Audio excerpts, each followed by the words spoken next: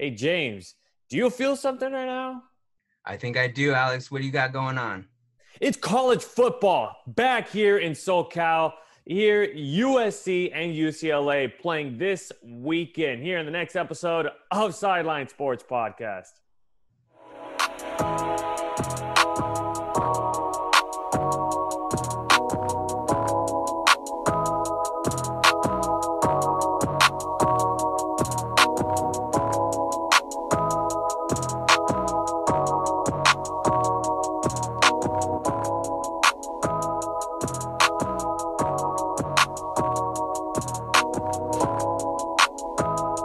Welcome to Sideline Sports Podcast. If you're not on the sideline, it's not Sideline Sports Podcast. And we welcome you all to another edition of Sideline Sports Podcast. I'm the host, Alex Naveja, where if you're not on the sideline, it's not Sideline Sports Podcast, the source of your SoCal sports news. And with me today is a very old colleague of mine, but still has a spot dear to my heart here after going to Long Beach State together. If you guys remember the face, he came on in very early stages of Sideline Sports Podcast, Mr. James Williams himself. James, how are you doing today? And you know what? What have you been up to lately? What have I been up to? What has the city of LA been up to? Covering sports and being in the sports section at the Southern California News Group, the Orange County Register, and the LA Daily News, covering the Lakers, covering the Dodgers, covering a pair of championship teams. So it's been nice to kind of watch from afar, obviously, with the teams in the bubble. Everyone's in a bubble, more or less, during these crazy pandemic quarantine times. But I can't complain. I'm healthy. Family's healthy. Everyone's doing well. You're looking great as well. It's been good. I can't complain too much. And for as crazy of a year as 2020 has been with the virus, with the death of Kobe Bryant, it's been kind of nice to see the end of the year coming out a little bit better than it started, with a pair of championships for teams that, when you look at the Lakers, haven't won one in 10 years. You look at the Dodgers, before I was born, that's like 30-something years. So it's a good time for SoCal sports, that's for sure, especially with the new stadium that just happened to pop up in Inglewood as well for the Rams and the Chargers. So a lot going on, and we'll see with what USC and UCLA will do. They're kind of late to the party, I guess you can say, obviously, with everything going on in the Pac-12 and the virus situation. You had all these other teams, all these other leagues with basketball, MLB, then you had NFL starting up, and now we're just barely getting college football in California. I mean, we've had college football going on in the South and everything with Alabama, LSU, Clemson, and all those teams going.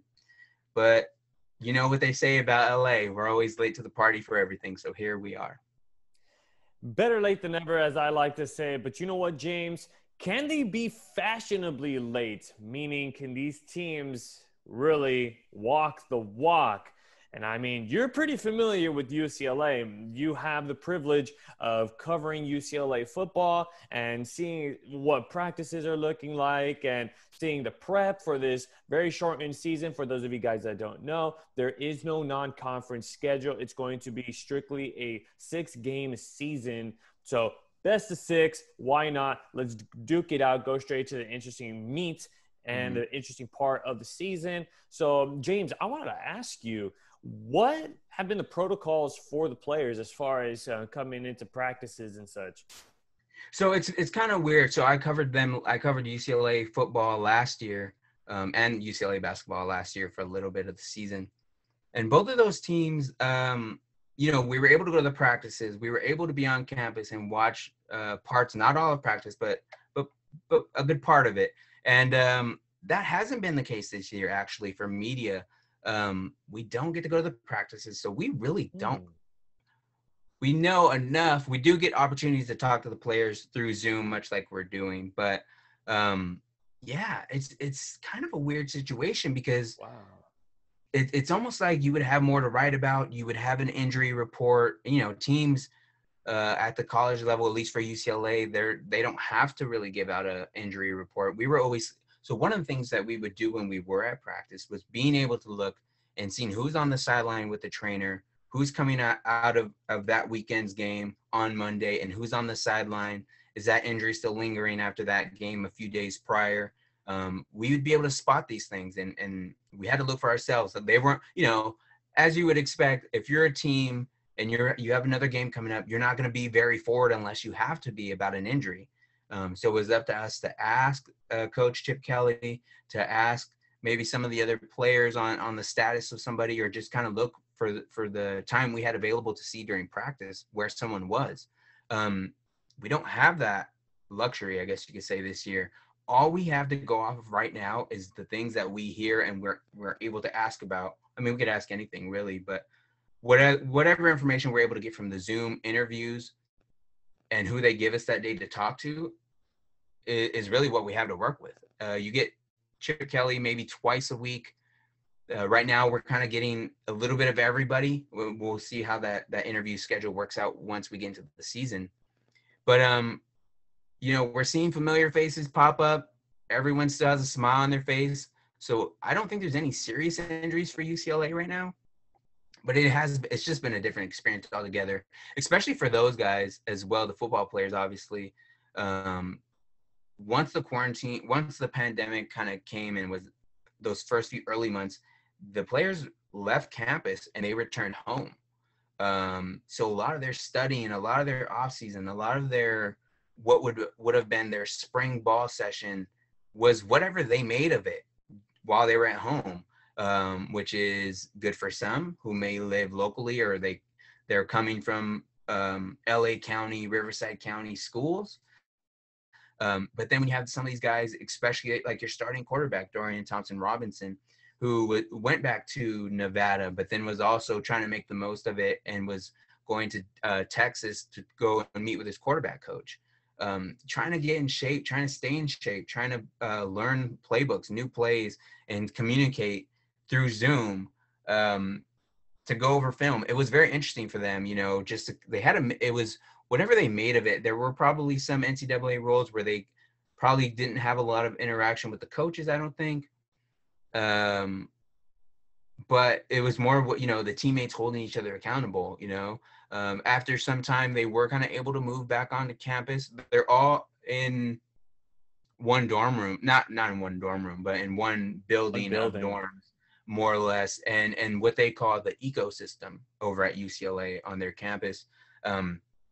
The whole building is nothing but football players. I don't think there's even any other athletes, at least in that building. I may be wrong about that, but they get tested every day. And, for the most part, they've been good. They haven't had, and not only for the football team, but for all sports at UCLA, they came out pretty clean. They did have a false positive a week or two ago that ended up not being a true positive. So it was a false positive, something, whatever, even with medical situation stuff, not everything's perfect. So that got addressed. He may have been quarantined for a day or two. The athlete was. They weren't really forward with the name. I think there was an idea of who the player was, but again, not worth mentioning just because it was a false positive. So they from a health standpoint, with injuries, with COVID and everything, they've been pretty healthy, and that's all you can ask for. Especially when you look at some of these other teams in the league or in college football. I think it was the University of Houston. It's been a few weeks now, but I know that within their first 3 or 4 games, they got canceled and they had a big outbreak, multiple players out. You look at someone as prominent as Clemson's Trevor Lawrence, someone who was tested positive for COVID, missed this last game, is expected to miss this weekend's game. So it's going to affect, it's going to affect people. We thought the Pac-12 was going to start off. The thing is too, talking to the UCLA players and Coach Chip Kelly. I don't know why I keep saying Coach Chip Kelly, but Chip Kelly. They're very optimistic. Everything's looked good for them. Everything's looked good for the Pac-12 for the most part. And so now that we're 2 or 3 days away from game time, or from game day, you're seeing Cal and Washington have their game canceled as at the request of Cal because they had one or two positive cases today. And so the conference did come out with a little statement about that. And that game looks like it's going to be canceled. So we're already in the first week of games for the Pac-12, starting, I think, with one on Friday. But we're already going to have one game canceled. And hopefully, but possibly, a trend of what may be to come. So again, you mentioned earlier with the Pac-12 schedule, the teams are not playing against other non-conference opponents like they normally would. It's strictly based on their either South or North division, whatever division they're kind of based out of, with only one crossover team from each. So for example, UCLA drew the short stick, and not only do they have a division that features some tough teams like Arizona State and USC, obviously, but they're also going to run into Oregon, who's from the North, but is that one crossover team. Oregon went on to win the Rose Bowl last year and the Pac-12 title. So, that's not a good – and Utah's in the South as well. So it's going to be a tough schedule. So one way to look at the Oregon game on the schedule is it does strengthen the schedule, but it is a tough opponent for them, one they may not win. So, and again, too, with the season being so short with just the conference games, every game's going to count. If you ask any player, they're going to say every game counts anyways. But if you lose one or two games, and maybe this applies more so to even a USC than a UCLA, obviously with Keaton Slovis at quarterback returning for USC, they're expected to probably win or at least compete with Oregon for that Pac-12 title. And that might even be the Pac-12 title game. But when you look at those teams and you look at a USC, USC was ranked 21, I think, at one point. I'm not sure where they're at now. They were ranked 21 3 weeks before their season's even going to start this week. So they were in the top 25 and are regarded as one of the top 25 teams in college football. But when you look at it, if they lose one or two games, they're going to be out of the top 25. They're not going to be a playoff contender. You lose one or two games, especially to a team that you shouldn't lose to. We talked about it a little bit earlier, off before we started the show. Arizona State is coming to USC to start the season.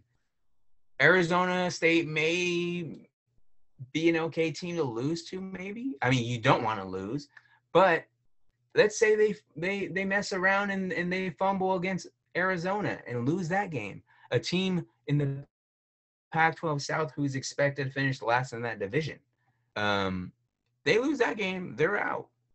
And then at that point, your dream goes from playing in one of the top 5 bowl games or even the national championship to just playing for the Pac-12 title.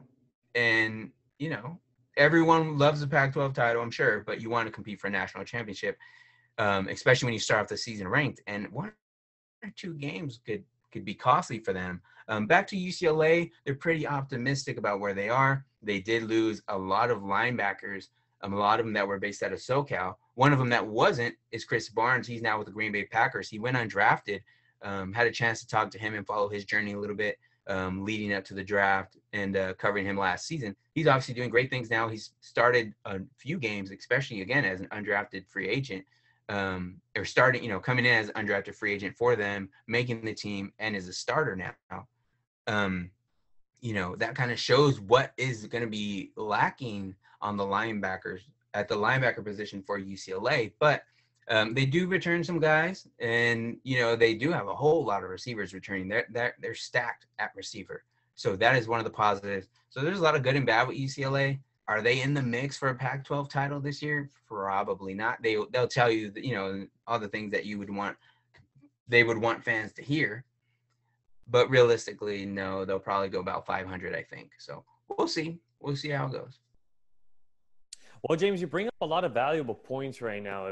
That's the biggest con with having a shortened season with only 6 games, it only takes losing a game or two to really knock you out of contention and even trying to take the top of your respective conference there. And, being a team like UCLA, you've been out of it for, a couple of years already, and trying to keep up with a program like USC, your crosstown rival, it's going to be tough, going to be really interesting. But you were already talking about the junior quarterback and Dorian Thompson-Robinson himself. Have you been able to see a little bit of or even hear about what his workout regimen has looked like?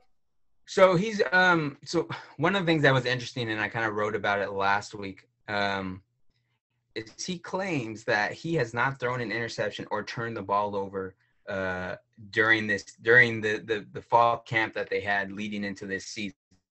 So over the last 4 weeks, he says he has not thrown an interception or had a turnover or Wow. given up the ball as a fumble or anything. Whether that's true, we don't know. Again, we're not at practice to find out. But if it is, that's great, especially for UCLA fans. One of the things with Dorian Thompson-Robinson being a dual threat quarterback, being able to pass the ball but being able to run the ball, is you're going to have your fair share of turnovers.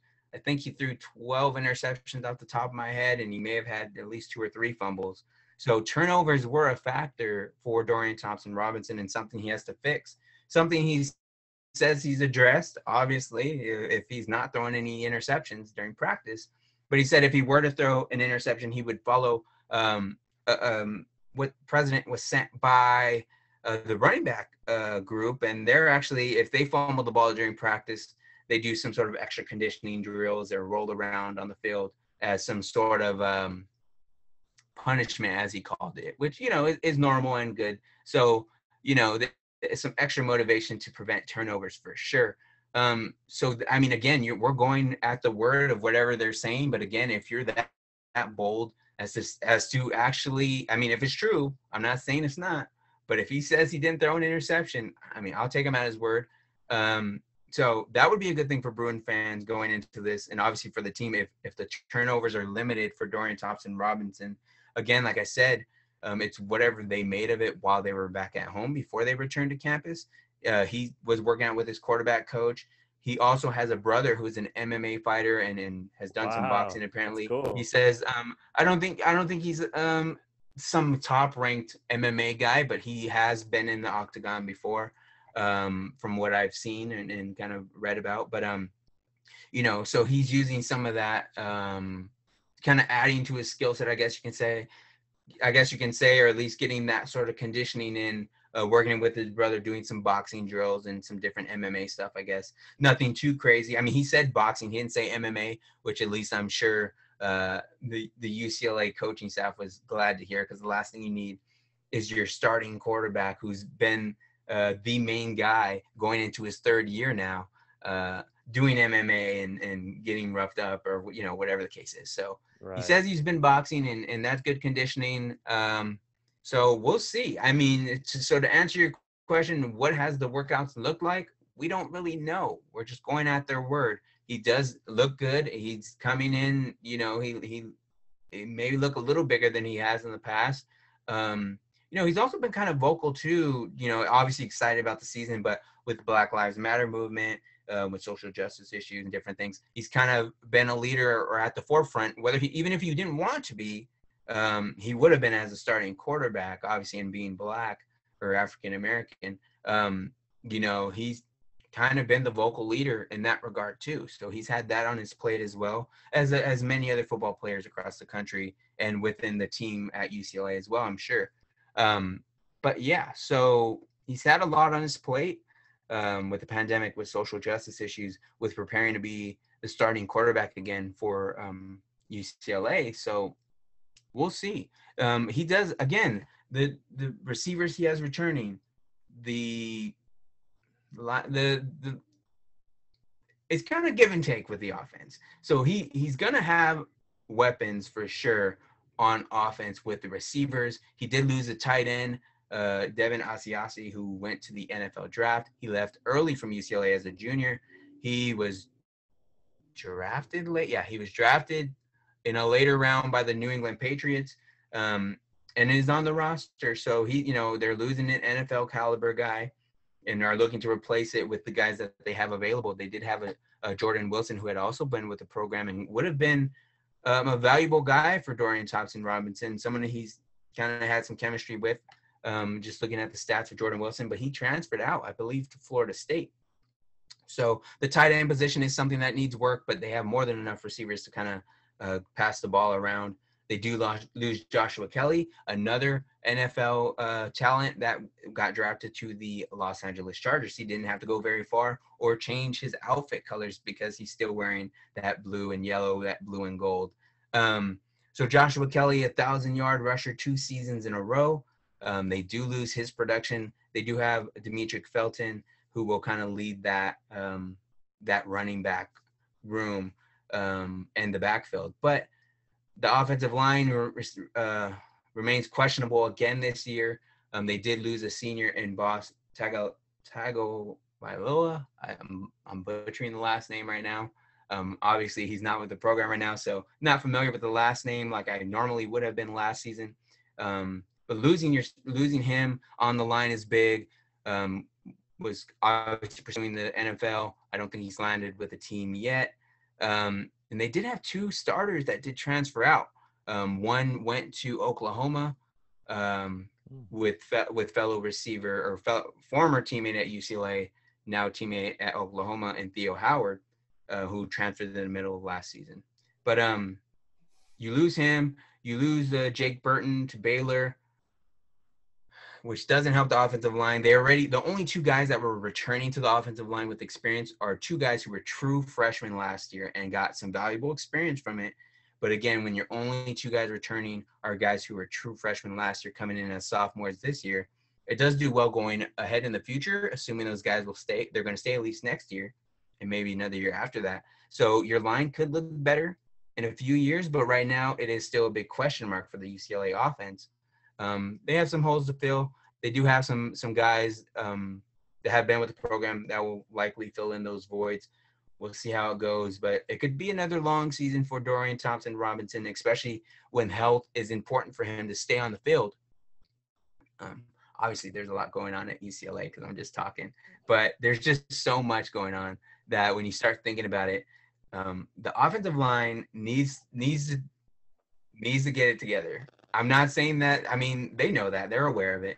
But they need to keep Dorian Thompson-Robinson healthy. He hasn't played, at least I think the last 2 seasons, he's missed the game. I know last year he didn't start a game because he was out, and he got injured during 1 or 2 games that knocked him out of the game. So they need him healthy in order to provide the best chance to win. They did lean on their backup, which does bring forward the question of who their backup will be.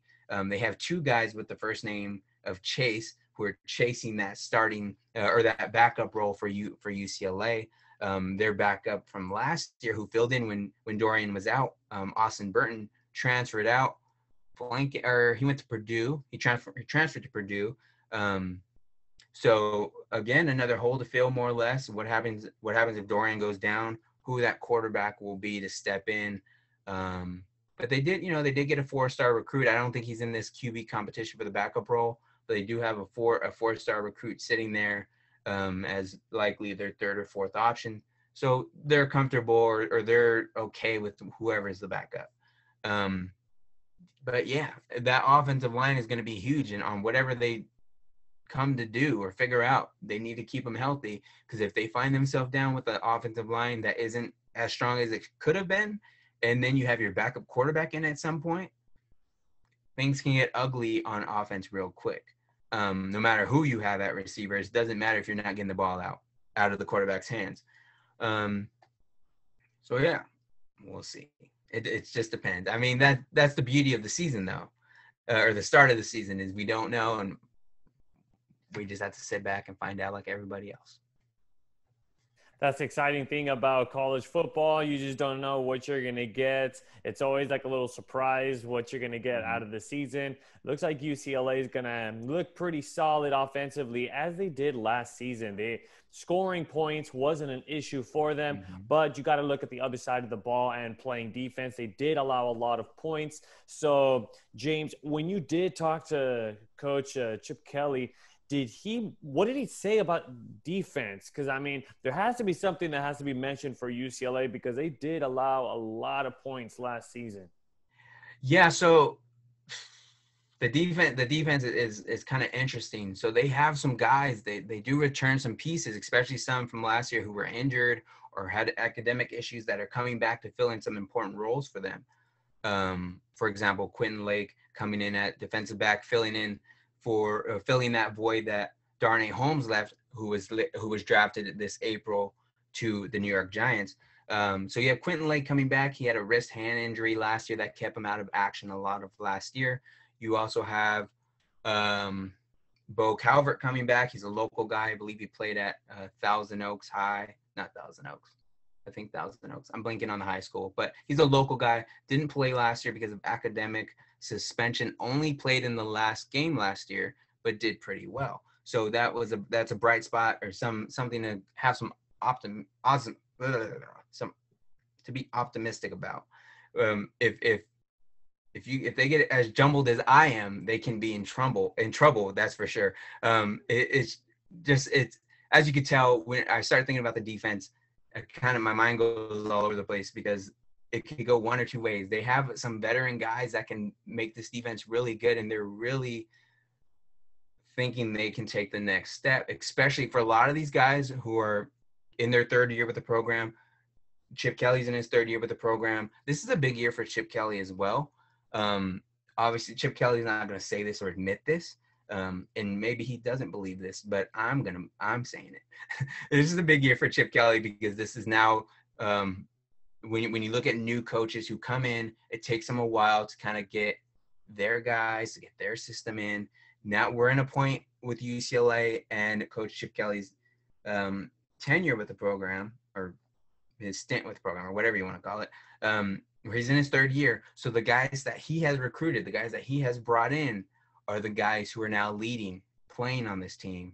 I think they have a true freshman, Damian Sellers, who's coming in this year, who's going to start.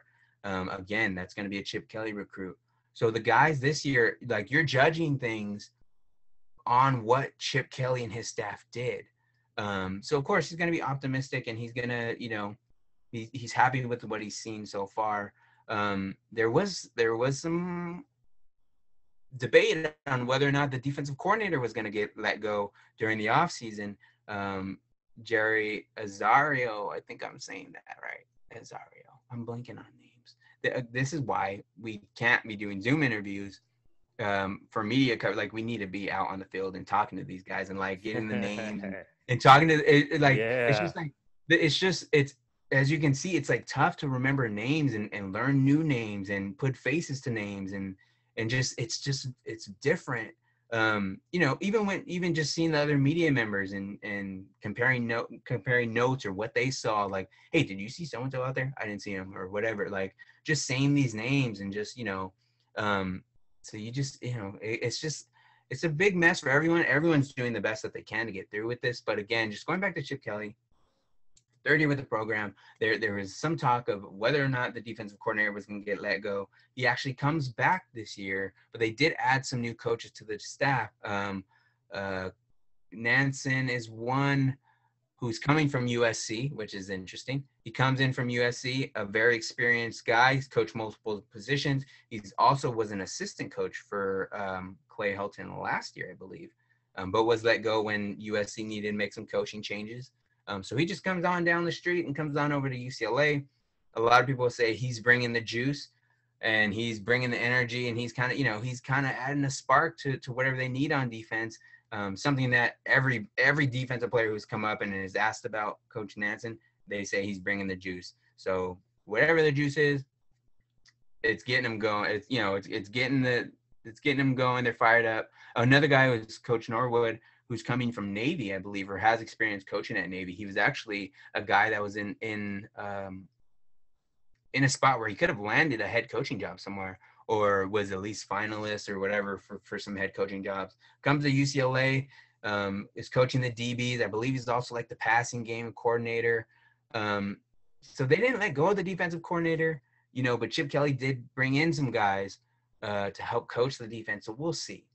It's just, we don't know. It's just I would say this. So the biggest thing, and Coach Chip Kelly's talked about this, the players have talked about this, is the leadership that has been lost at linebacker. It's not like they lost one or two guys. They lost one or two captains. They literally lost like four guys who were captains, who were multiple year starters, experienced guys. And when you look at linebacker, that's kind of like your quarterback of the defense. And if you're not losing, if you lose one guy, you can kind of get away with it. But you're losing four guys. One of them who's in the NFL, three others who were solid playmakers for you guys. And I think to help combat that and kind of make up for that, they've kind of changed. They aren't saying they changed the whole defense. I don't know how much of that's just so they don't tip their hand to Colorado and some of these other Pac-12 teams. But they have kind of talked about this new 4-2-5 defense that they're doing, which will have four guys up front. You're going to have two linebackers instead of three or four like they did last year. And that leaves you with five defensive backs. One of those defensive backs can also be like a linebacker or whatever the case is. So they're trying different stuff. They're doing different things this year. They have different people, different faces, a lot of guys with experience, but maybe weren't starters last year. I don't know. If I had to put a bigger question mark on the offense or the defense, right now the defense might be the question mark right now. I think the defense is going to be what makes this either a good or a bad season for UCLA. Well, we're just going to have to keep an eye out on the defense for UCLA because I'm a firm believer that defense will win you ball games. And speaking of winning ball games, James, I'm going to put you in the hot seat. Uh-oh. You had to quickly guess how UCLA will finish this very short season and where in the Pac-12 South they will finish. What's your prediction? So I did a piece on this, so I'm glad I did my homework for this. I think I had them down 6 games. So there's six games scheduled right now. And again, this is all assuming that there's COVID free on both ends and everyone's healthy and all the games are played. I don't have the article I wrote in front of me. I want to find my notes. Let's look at my notebook. Let's see what I had down. Excuse me if I'm making noise. Here it is right here. So I'll go game by game. We're going to go with this first game at Colorado is kind of like a good test for Colorado and for UCLA in the Pac-12 South to get the season started. I think both teams are kind of even. Colorado has a new coach coming in who was actually a coach many moons ago at UCLA. He was the head coach there. Now, Ken Dornell, I believe is the name. He is now coaching Colorado his first year. He was in the NFL. He's now coming back to the college game for the first time in a little while. So Colorado's kind of a question mark, but I do have that down as a win for UCLA to start the season. There's also a new quarterback for Colorado. So if this defense, which I have down as a question mark right now, needs some confidence and needs to get things figured out with this new defense they're doing, get the coaches going, get some confidence on some of these younger guys who haven't started games, this will be a good game and a good test for them, especially when they are without the elite receiver they had last year too at Colorado. I think this will be a good confidence boost if they do come out on top against Colorado at Colorado this Saturday. So I do have that as a win. So for keeping track at home, I have UCLA at 1-0. Things get ugly quick. Very quick. They start the second week of the schedule again at home, which I still don't think helps them out very much, but they will be hosting Utah, a team who won the Pac-12 South last year, if I'm not mistaken. Yeah, they won the Pac-12 South last year, played in that Pac-12 championship game against Oregon. Oregon did get the better of Utah in that game. But Utah is returning some guys. They are without their running back. They are without their quarterback.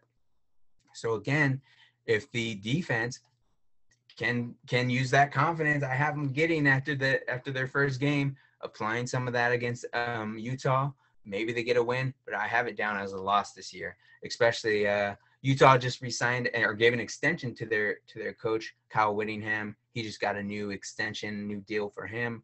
They're not going anywhere, and I don't think the Bruins are going anywhere in order to defeat Utah this year. So I have them at 1-1 to start the season. Things, again, they continue to get ugly as the third week is on the road for UCLA against Oregon. Oregon doesn't have Justin Herbert this year. Justin Herbert joins Joshua Kelly with the Chargers this year. Obviously, Herbert's looking pretty good. So who will replace Herbert at Oregon? There was a name thrown out, but we're not expecting him to be Justin Herbert. That's for sure. Again, surprise, the defense has an opportunity to use whatever confidence or whatever they need, whatever juice that they talk about, whatever they need to get past it. Like if they can get past these 2 games, weeks 2 and 3, they'll be feeling pretty good about themselves. They would probably go ahead and lose a game to a team they shouldn't lose to the next week after. But I mean, if you can get past an Oregon and a Utah, you'll know a lot about what this team's going to be going forward for the rest of the season. I do have them at 1-2 to start the season with a loss to Utah and Oregon. Then you go to Arizona. They kind of run this stretch of Arizona teams here with Arizona in week 4. Yeah, week 4 is Arizona. Week 5 is Arizona State. Arizona, again, I mentioned, is supposed to be the team that finishes at the bottom of this Pac-12 South Division. I have UCLA getting a win, even though they lost last year to Arizona, a game they shouldn't have lost. It was like I think it was like 14-13, maybe. It was a game they shouldn't have lost, but anyways, I have them winning. I have them at 2-2 to start the season, which is actually kind of better than I thought they would be. And remember, this is the team last year, UCLA, that went 1-5 to start the season. They could have just ended the season. The players could have just quit. Morale could have been broken up or whatever. They go on and they win 3 straight games and, kind of salvage some of that season. It didn't end pretty for them either, but there was that good middle part of the section that everyone's going to love that from last season. So again, I wouldn't count this team out. I think there might be a surprise in here. I don't think I have this all right, but again, this is the fun thing with predictions. I have a win over Arizona. Then I have them losing the following week in week 5 against ASU and Jaden Daniels. Jaden Daniels is someone I covered in high school. He's their starting quarterback. Started as a true freshman, broke some records, did some good things for the Sun Devils last year. I expect him to have a little more size on him this year, a little more confidence and experience, obviously. UCLA did win this one. Again, they lose to a team in Arizona they shouldn't have lost to last year. Then they come back the next week. Or I don't know if it was the next week, but then they come back to Arizona and they beat Arizona State. So, it's just one of those things where they're playing at the level of the team they're competing with. So if they're competing, they're competing at a high level and they get a win over an Arizona State, they mess around and play at the level of Arizona, who was still trying to figure out their quarterback situation, and they lose the game. So I have them down. Wait, do I have them at a winning record? I have a win at Colorado, a loss at Utah. A win at Colorado, a loss at home against Utah, a loss at Oregon, a win at Arizona, 2-2. Wow. I think it might be 3-3.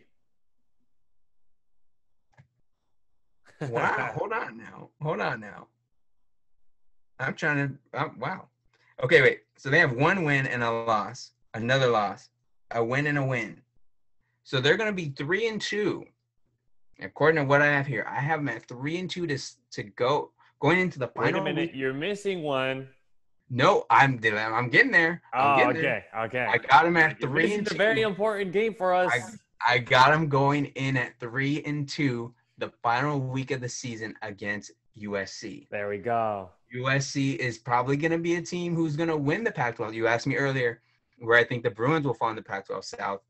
Obviously, I guess a little better than I thought, looking back at how I predicted this. But I do have them losing to USC, something that UCLA fans probably don't want to hear. But USC and Keaton Slovis, they tore up that defense last year. The score made it look a little better than it was, but no, Keaton Slovis, I don't know if he was a true freshman, but he wasn't expected to be the starter last season. Takes over for JT Daniels, who got injured. and carved up that UCLA defense in the second to last game of the season. I expect that to happen again this year. Will it be close? Maybe. You know how rivalry games go, but I think USC will come out on top and kind of secure their spot in the Pac-12 title game. I guess I have. So that leaves USC or UCLA at 3-3, which sounds about right. I kind of have them as a 500 team. That sounds about right. I have them. It's just when you think about them starting off 1-5 last year, and to have them as a 3-2 team or anything like that is kind of surprising. That UCLA game will be important. So the thing too with this is that there's supposed to be a 7th game on the schedule.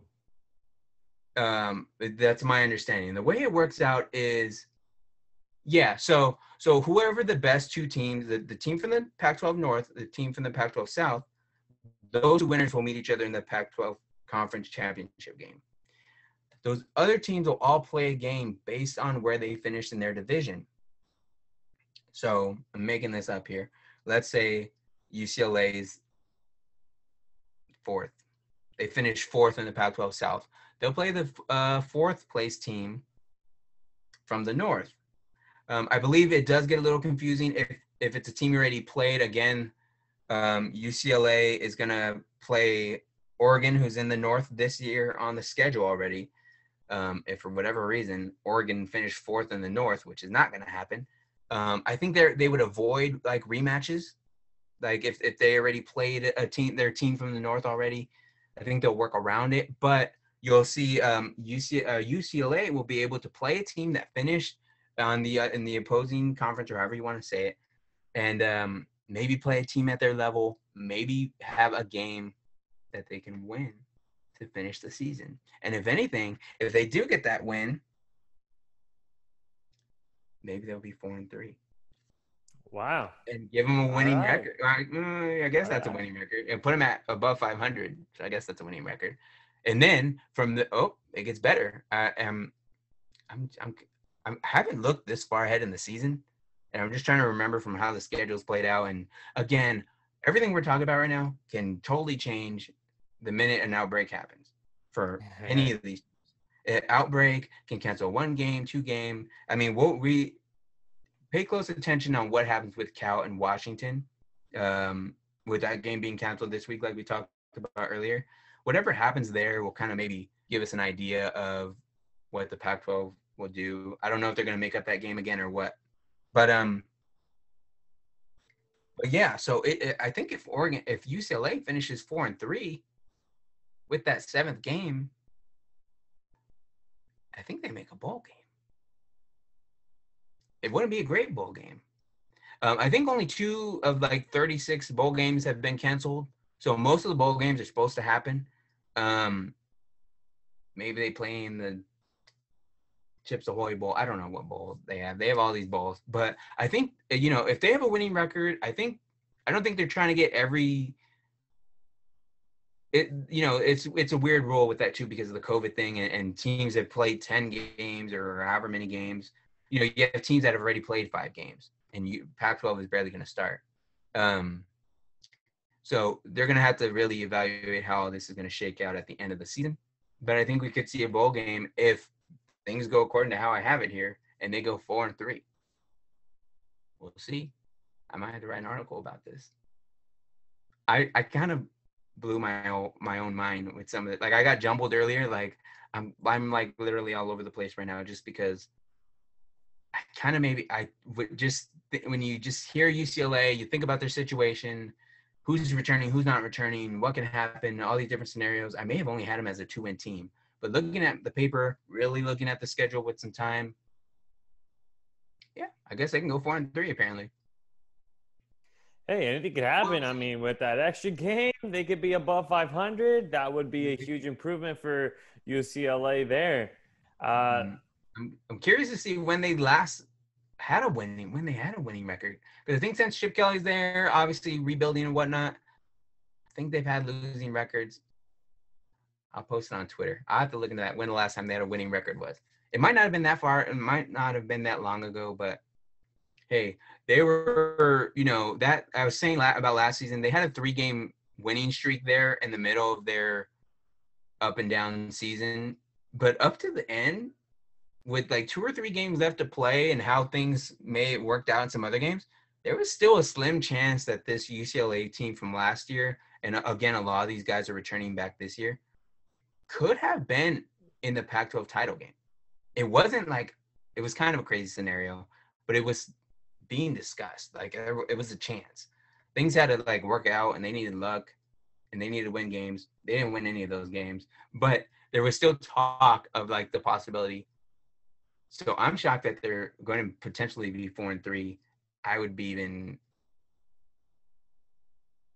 Well, I mean, I'm still pretty shocked at the fact that they could be in a winning record situation there. I think you and I can come to an agreement that they will go 4-3. I mean, my prediction, I think they would go 4-3, but if they don't have a 7th game like that, if they just go 6, I would agree with 3-3. Here's a little bit of a crazy prediction for myself for USC. Okay. Oh, no. I think USC will beat out Utah this year. I think they'll be at the top of the Pac-12 South. They blew a couple of dummy games last year. I mean, some huge question marks. I know BYU it's not a conference game, but that was still a game that was huge. Like, how did you blow that one? And you're talking about for USC?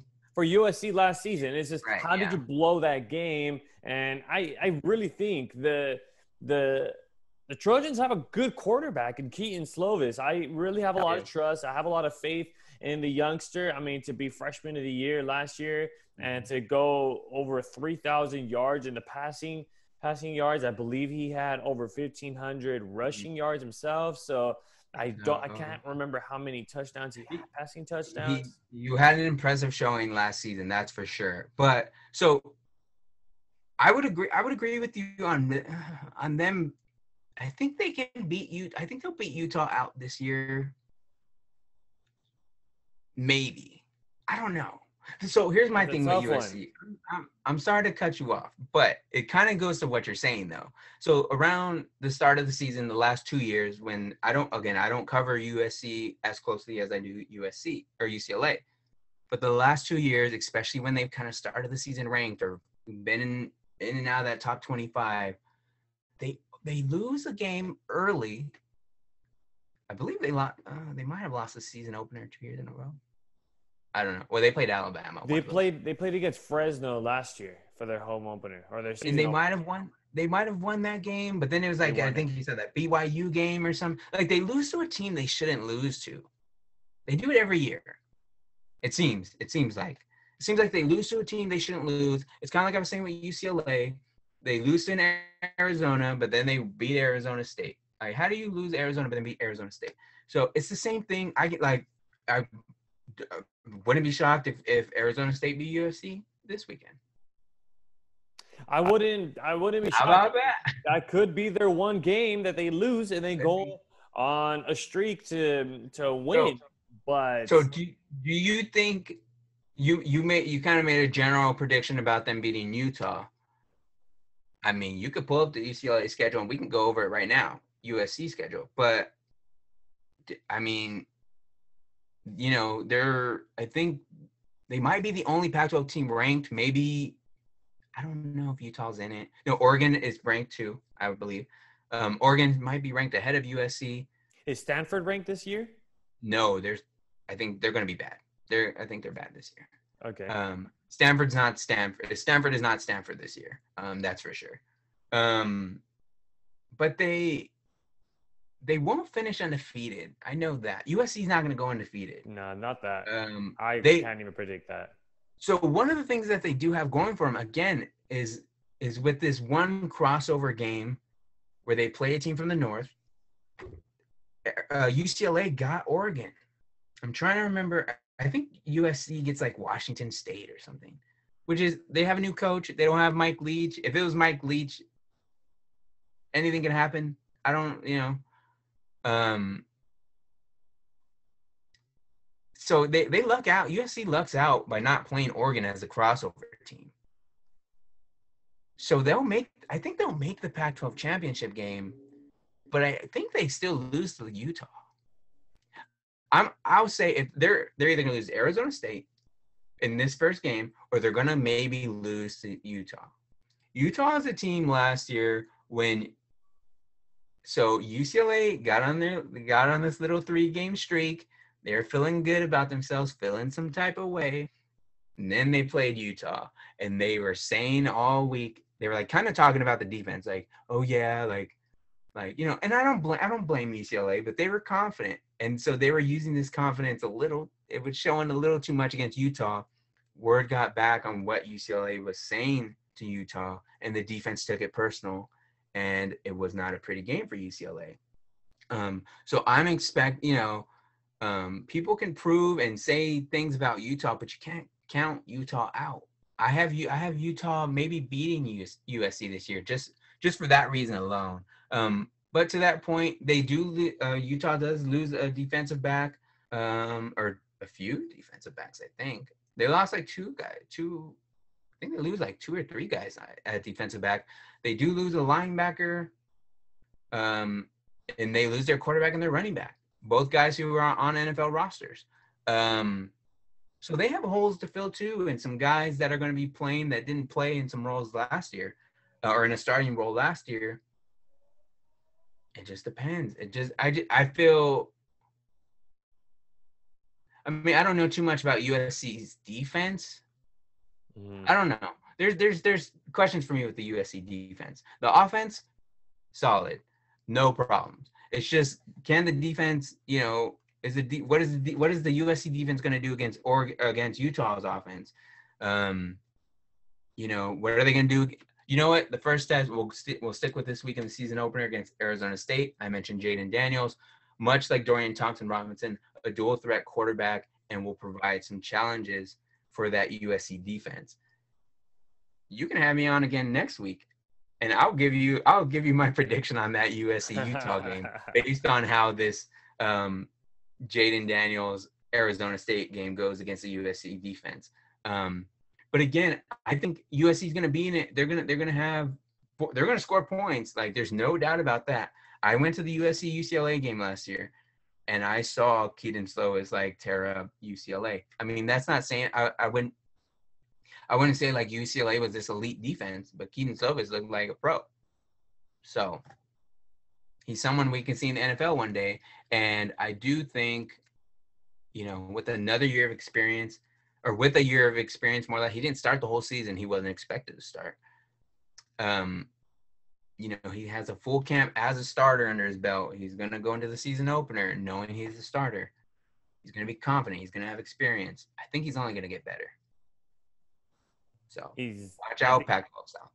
I think he's definitely going to tear up the league, and I think that one game will be the loss against Utah. But you know what, James? We're going to have to wait and see what happens this week. Make sure to catch week 1. UCLA will be playing against Colorado, and of course, USC will be playing against Arizona State. So that's all the time we have left for this week's episode of Sideline Sports Podcast. Thank you all so much for tuning in to this episode. If you guys enjoyed this episode, please give the video a thumbs up. Also, hit the subscribe button down below. This is why we're able to bring guests like James onto the podcast itself. And of course, we got to thank the man himself for bringing all of his insight into it. So you know what? Thank you so much, James. As you guys, I recommend it. Please give this guy a follow. I will put all of his social media down in the description below. He's got so much great sports insight, and it's crazy. He's covering all of your favorite SoCal sports. So if you guys don't want to follow me, consider follow James, because he's official. He's legit on social media. But without further ado, thank you so much, James, for coming on again. Thanks, man. I appreciate it. Stay healthy, stay safe, and keep grinding, man. I appreciate it and enjoy seeing all that you're doing, and just watching your journey. It's inspiring, so keep at it. Thank you, James. Really appreciate that. And of course, if you're not on the sideline, it's not Sideline Sports Podcast. The host of Sideline Sports Podcast, Alex Naveja, signing off for tonight. Enjoy week 1 of college football here in SoCal. Have a good night, everybody. Bye.